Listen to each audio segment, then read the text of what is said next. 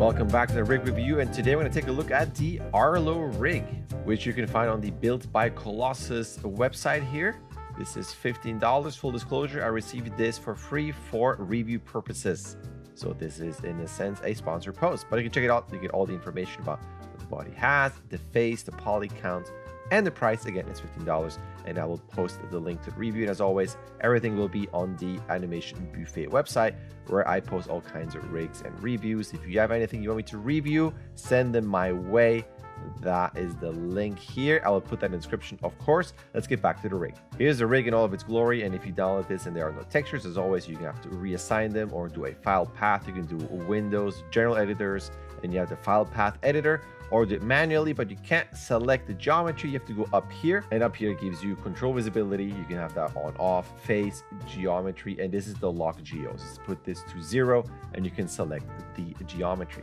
But that is the rig, and as always, I don't know why. Let's start at the bottom, mostly because here are the main controllers. Main controller here gives you just that. You can scale the character all the way down and back. You can also rotate the character, so if you need to do anything here, that is what you get. But don't forget, the pivot is from the bottom, so that's why I like actually these setups when you have a second controller here. Again, only translates and rotates, but what you can do with a second controller, you can bring it down and then select where your pivot is going to be. So she has wings. If you want her to fly, I will bring this down, select this, and now you have that here. You have what we call a flight controller, a flight con. Totally up to you, of course. Then you got these guys, which are the same thing as the outer ring, right? So this one and this one, same thing, there's no difference. Here you have your main control. You can move the foot around. You can see here, as you bring your foot back, foot stays put, you got to do this, and as you rotate the foot, the knee comes with it. You have the upper length, you got the lower length. Let's go back here, and then you got foot banking, which is always good. Foot roll, like that, and then you got a toe pivot like this, and a heel pivot. Now, if you want to go down to this here, you have this controller here that gives you rotation like that to the side, and you can also translate like this. That's for your extra controller, sub controller. You have this controller here, that's your IK/FK switch. So you take this, you switch this back to 0, and now you have all the controllers up here. And now you have controllers there, the round controllers, to move the leg back like a typical FK. These guys are your bambos and moving things around. So even in FK mode, you have that as an option, which is cool. Going back to it, you got your stretchy on or off, meaning that if you do a IK leg like this and you want to change the stretchiness, you go back here, stretchiness is 0. And then you also have to go back here, bend these on or off, and preserve volume. I missed it. Let's go back, preserve volume on and off here as well. That is that. You go a bit closer, you have controllers here. So this is for your mid and more mid bending here, and you can pull this out, but you can't scale. This is not to reshape your character or whatever limbs. You have, again, a pivot here if you want to do this via controller, and then you have this one here that kind of does everything as once, which is kind of cool with extra settings in the channels. That is, of course, on both sides. Why? Because we have 2 legs, and you have bambos, like I said, here all the way up to the hips. Now you got a lower controller here. This is the hip controller, so you can move this around. You can scale, but it does nothing.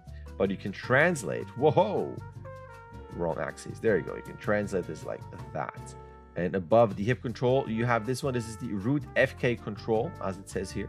Move things around like that and like that. If you move this all the way down here and you click on the other root control, this is the root A control, it will pivot. Whoa, it will pivot off of here, which is also neat, just in case you have to have different pivot points. I'm always a fan of this. Then you got the extra controller here. This is the IK/FK switch, right? So this is the controller here, and now that you have that, you can see here full IK, but I can still move this around like this, and you can see the spine. You have these controllers here, and again, you can still rotate around, but it gives you a bit more flexibility for some quick posing like that, as opposed to going back here and making this all FK. There's a bit of a switcheroo. It's probably my fault. Let me double check. Yes. Let's zero that stuff out. There you go. So here are your spine controls. You can select these, and then you got your rotations like that, if I'm breaking the rig, in FK fashion. Now let's go up here. you have, selecting this controller here, that's your shoulder, a clavicle, right? Then you got, this is your arm. Let's go back out here.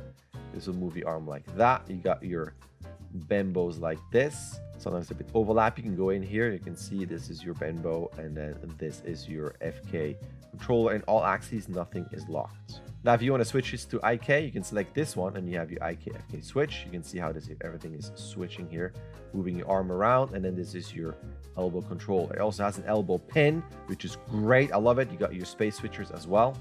And then going back here, you have your IK FK switch. You have a stretchy, the bendy on off, preserve volume, auto twist, and finger stuff too. You can do some quick changes into IK fingers. That's great. And space switching for chest and world. Going closer here, even though that's now in your current IK stage, you have that one to change your rotations. But in typical IK fashion, you move the arm, the wrist stays put like this. It's not aligned with the forearm. That's always a bummer. I wish all rigs had that.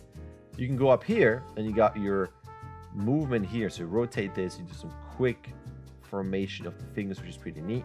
And then you can go back in here and just select your fingers joint by joint all the way up here for some extra curvatures. You got to rotate and make a fist. You got some changes here. That's all super cool. Going closer here, what do we have? That is your neck. So your neck control is like this, but you can always translate this around and you can scale it that way. There's one in the middle, so you can reshape it like this, scale a little bit, but also rotate. And then the big one here, that's your head control. That's just for the upper part. You got, again, space switching, move this around, and you can't scale the head. Always kind of checking if you can scale those controls to reshape the face, the body, or whatever you have, but not in this case. Sticking with the head, why not? Let's go up here just quickly. This is your jaw inverse. So if you do this, I can do this, a little bit breaking of the geometry, but that's also me pushing that. Now, if you select this here, you can't translate. This is purely rotation for that. You can see, rotate it this way, up, this way. Let's see how that rotation goes, and it starts to break the mouth shape. But again, this is sort of an extreme rotation there. Going back, you can see these are your hair controls. I'm selecting all of them, but you can move these around. You can translate them around, and you can scale them around too. So you can potentially change the hair shape as well. Let's stick up here. Why not? We have 3 controls for the ear, and one here, and one here. And can you scale? Yes, you can. Ginormous ears, confirmed. Then the eyes, you can move them around like this. There's some nice skin information there on the eye orbit here. That's pretty cool. You got your space switches, of course. Then you have separate eyes like that. Then you have this one here. That's the upper swoosh. So if you do this, it will do whirring like that. And then you have one at the bottom when you eat, which is pretty cool. Let's quickly check something out. That is the jaw control. I'm opening this out here. Take that. It's the overall shape. That's pretty cool. I like it. Now, select this here. That's just to move things around. That doesn't do anything. You have selection, like I said here, for the jaw. If you don't want to move this around like that, you have it here. These are for your lips. You can move the general shape around. That's pretty cool. You also have, let me just open the jaw here. Actually, I should just do it like this since we have it here. You can translate, right? Versus this one has rotate. So let's be careful about that. But if I move this up and then select this, you have the zip roll like such. You have a zipper like this. And of course, it's on both sides. Then we get to the nose. You can move the tip around like so. There's a nose curl going this way. Nose curl. Okay. Doesn't seem to be doing anything for me. Let me get back to that. I might have missed something. Let's go here. That's just the inner part. So the selection here does everything like that. You can rotate this around, of course. But if I go back just again, I see nothing in the nose curl. So that's probably in a update. They can tweak that. Can you rotate the lips like this? Whoa, you can do something like that. Interesting. Only one axis. Yeah. What's that? Double eyes, right? So you're going to quickly move your eyes like that. That's pretty cool. I'm assuming if you do this separately, there you go. You just have that. Translate the whole thing around. You have quick blink options, and the blink bias is where this goes, so top or bottom. So if you don't want to go just centered in your blink, that's of course on both sides. On this side here, you have upper and lower lid. That's pretty cool too for details if you don't want to do it like that.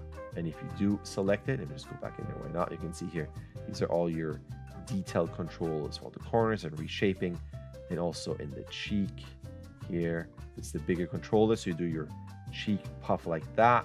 Separate controllers here, so lots of cool details here. And actually, let me just continue here. You got your eyebrows, so you got your full shape. Select it like that, and then you select the separate ones if you want to do anything like this. But you can still select this and move the whole thing around. So lots of options with that. That is for the face. Then you go back here. You have the overall controller for the mouth shape here. It's nice how it still affects the rest. If you actually go into wireframe on shaded, you can see how much it still influences, which is pretty cool. Can you scale? Yes, you can, just in case you want to change something. That's always cool. I like me fumbling around controls. I like being able to change the scale. You can also rotate if you want.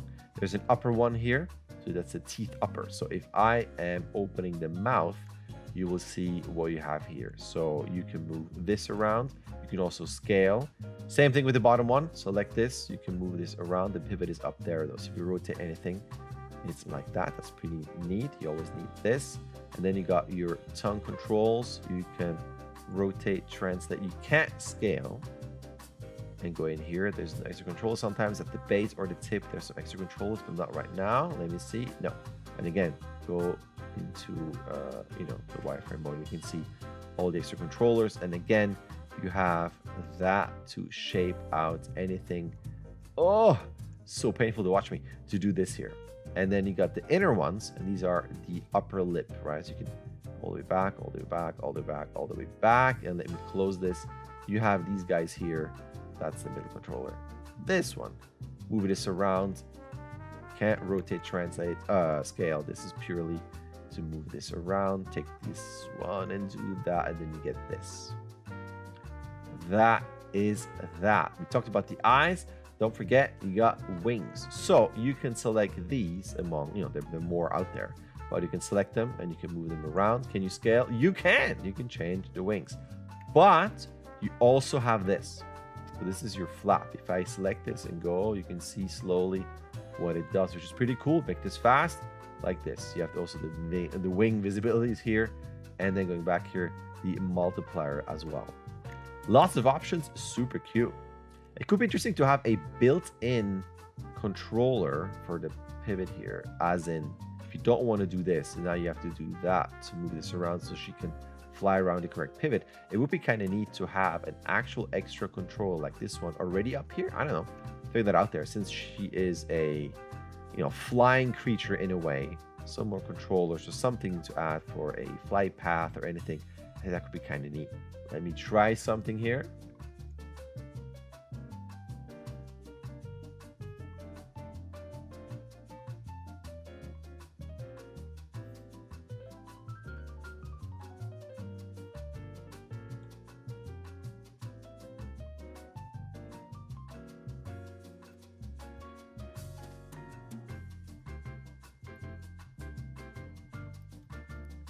All right, just a quick pose.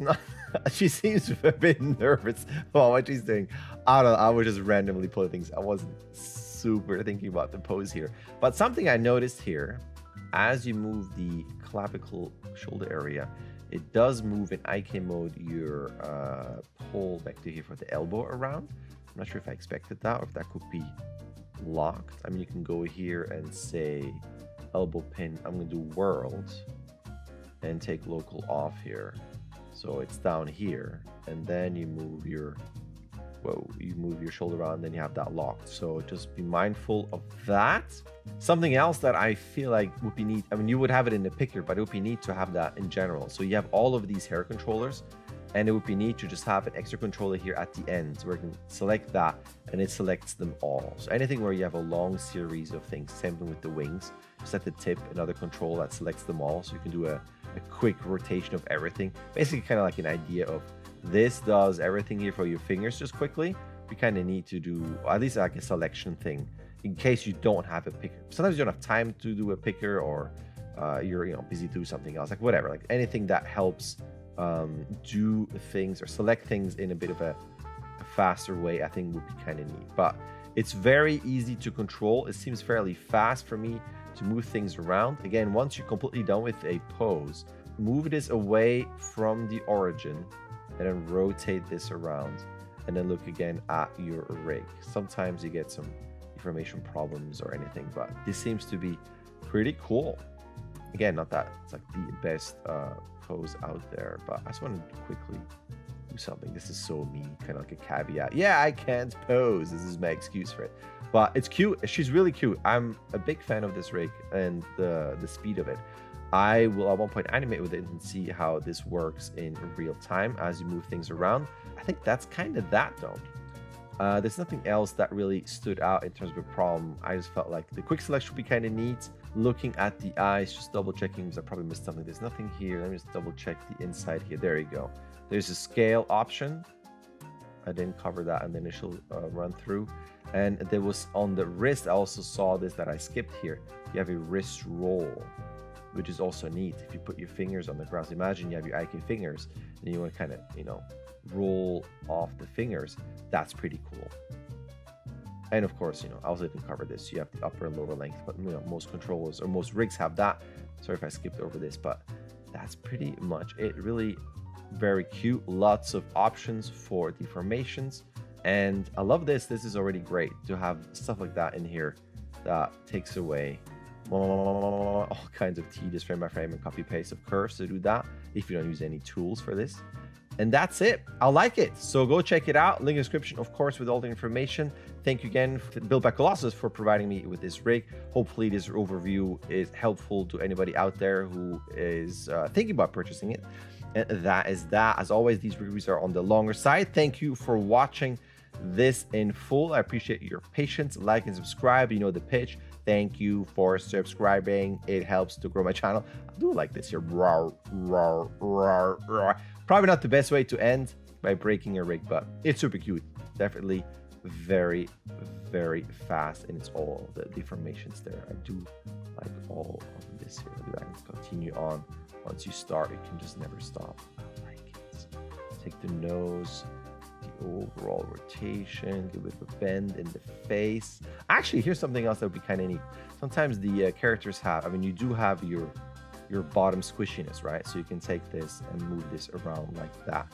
And sometimes people prefer an extra controller here. So you have a controller here and here. So hold on, let me just do this here. So there's a separation here and here. So you grab this controller, you get the line of action in the face. You can move this thing around if you don't want it to be only, go back here, on something like this here. So maybe that's something I would add, extra controllers where this, whatever you can do here, potentially here as well, if it doesn't slow down the rig. For me, speed is always the key element here. So let's not compromise the speed.